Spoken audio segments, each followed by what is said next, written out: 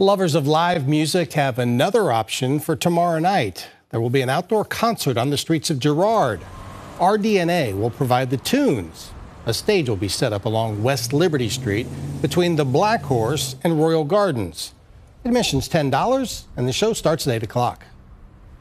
The Black Horse has done it every year, just kind of to commemorate our yearly anniversary. Actually, this is our 10th year in business. So we've done it probably sometimes a few times a year. So I would say we probably have done this about 14, 15 times.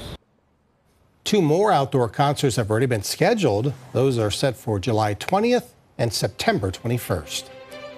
Hi everyone, I'm Lindsay Watson. Thanks for watching the WKBN 27 First News YouTube channel. If you want more video news, subscribe to our channel. And don't forget to download the WKBN 27 First News app for breaking news alerts.